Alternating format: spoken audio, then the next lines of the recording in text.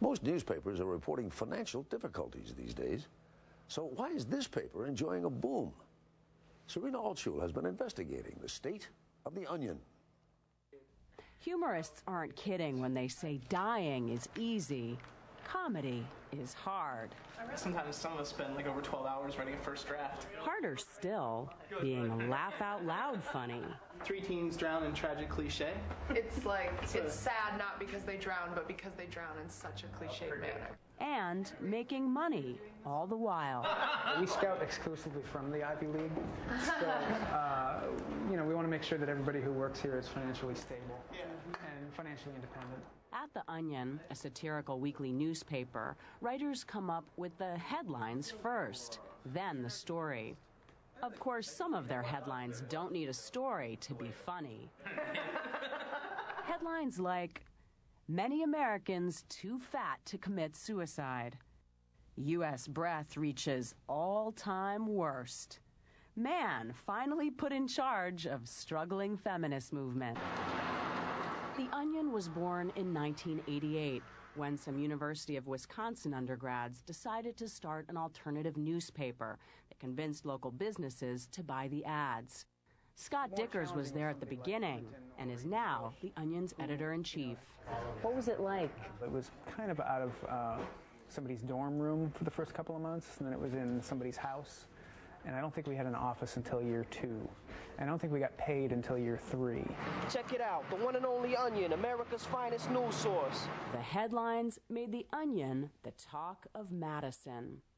The Onion went online in 1996. That, and of course those wacky headlines and offbeat stories, raised its profile. The fake and the real get mixed up.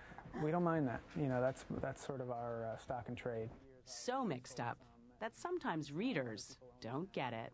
The Beijing Times once reran a story of ours verbatim. Oh, come on. It was about the Congress threatening to leave Washington if the city didn't build them a new stadium capitol with a retractable dome. And when it was revealed to them that this came from a comedy newspaper, they simply didn't understand it. They were like, what kind of newspaper prints falsities?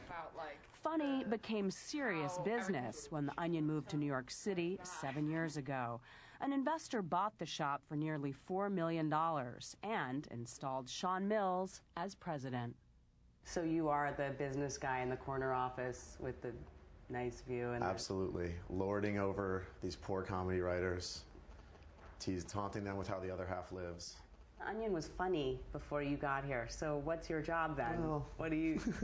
my job is, to help the company grow. So the beauty of the content is it's so smart, and so it attracts this really great audience. Mm-hmm. And advertisers really want to reach these people. The company's largest investment came last April, when the fictitious Onion News Network was born. Susan and Mark Andelman of Portland, Oregon, started sending their son Timothy to a daycare facility in India 4 months ago.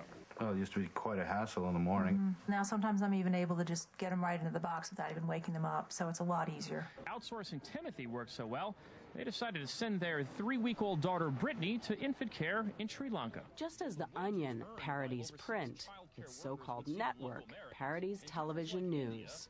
It's a simple idea, a line of clothing sewn by children, some as young as 6 years old, halfway around the world. Gap calls this innovation for kids, by kids. How popular are these podcasts? Well, the ONN was named the best download last year by iTunes, and its commercials command premium rates. Could multiple stab wounds mean shorter lives? The Onion News Network is sort of like you're really watching the news. It's sort of on seriousness steroids. And so we never break character.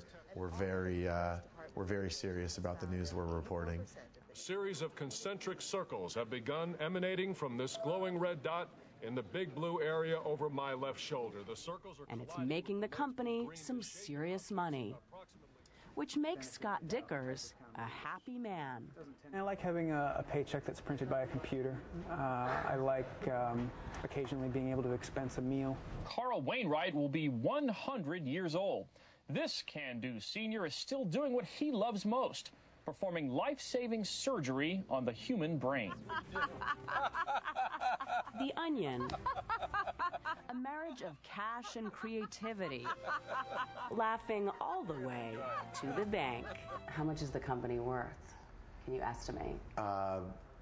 Oh boy, I would say, what did Microsoft just offer Yahoo? Something along those lines, I would guess, probably.